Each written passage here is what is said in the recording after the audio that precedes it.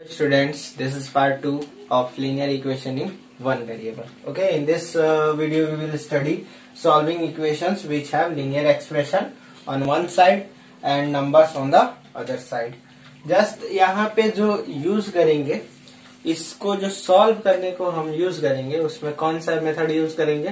तो जनरली हम लोग ट्रांसपोजिंग मेथड का यूज करेंगे और ट्रांसपोजिंग मेथड ही हम लोग यूज करके कोई भी क्वेश्चन को सॉल्व करेंगे। तो ट्रांसपोजिंग मेथड के लिए जस्ट इसके पहले हम वीडियो में आप लोग को बता चुके हैं what is the method for solving the equation transposing method.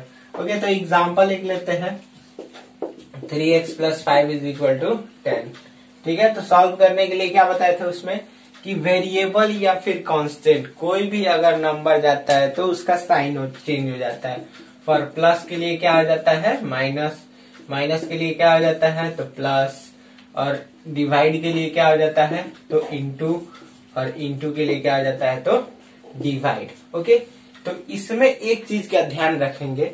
सबसे पहले हम देखेंगे क्या कि हमारे पास जनरली इसको हम क्या करते हैं कि LHS से RHS की तरफ सेंड करते हैं किसी भी नंबर को, ठीक है ना, वेरिएबल को या फिर कांस्टेंट को, ठीक है ना।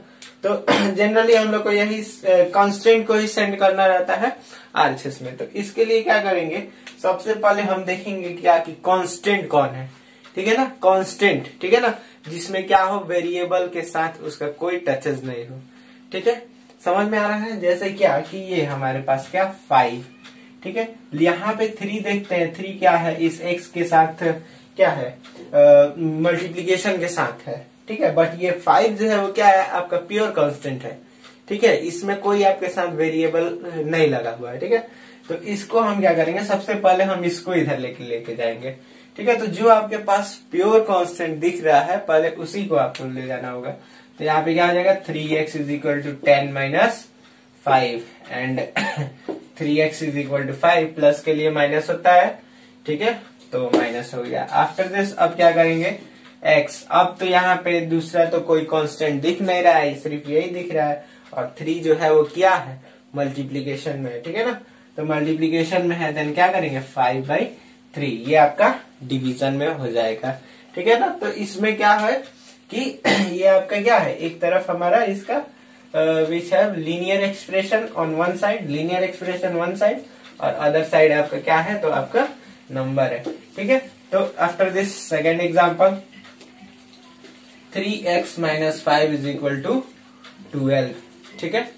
तो इसमें हम क्या करेंगे, वही चीज माइनस है तो उधर सेंड करेंगे तो क्या आ जाएगा आपका प्योर कांस्टेंट, तो यही दिख रहा है।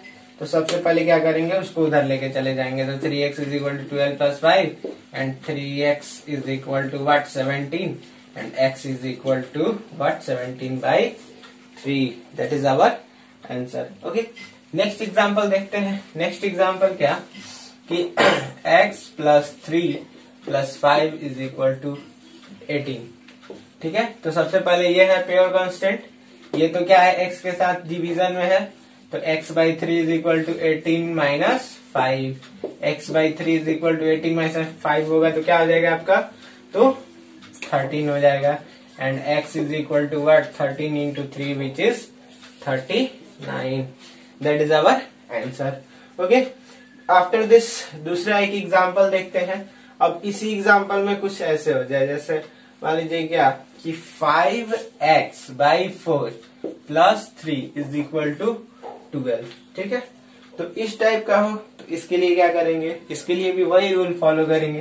पहले प्योर कांस्टेंट देखते हैं, उधर भेजते हैं, तो क्या आ जाएगा 5x/4 = 12 - 3, then 5x/4 = what 9 and x is और अब यहाँ पे आप जो चाहे वो आप क्या कर सकते हैं सेंड कर सकते हैं। पहले मल्टीप्लीकेशन में उसको डिवीजन में कर दीजिए, जैसे क्या x/4 = 9/5, या अब क्या हो जाएगा आपका x = 4 डिवाइड में है तो उधर जाके मल्टीप्लाई में हो जाएगा, ठीक है। तो ये क्या हो गया 36/5 आपका आंसर हो गया। या फिर इसको डायरेक्टली आप ऐसे भी सॉल्व कर सकते हैं क्या कि डायरेक्ट x = ठीक है, और 4 जो है वो क्या है आपका डिवीजन में, तो मल्टीप्लीकेशन में भेज देते हैं, और मल्टीप्लीकेशन में है तो कहाँ भेज देते हैं आपको डिवीजन में भेज देते हैं। जस्ट ये इजी मेथड है, इसको सॉल्व करेंगे ठीक है, समझ में आया।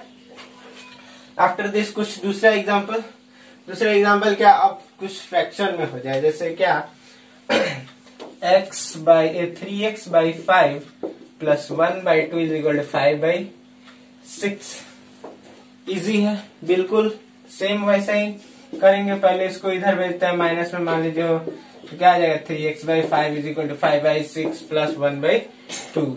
और अब क्या आ जाएगा 3x/5 is equal to LCM 6 5 plus 3, ठीक है 8 हो गया।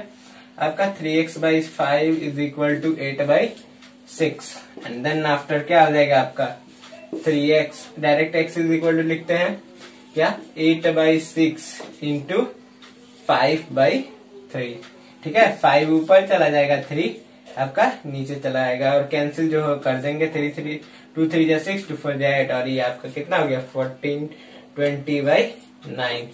Okay, this is our answer. Okay, I hope that you learn very easily. After this, in the next video, we will see the application of this topic. Okay, thank you for attending the class.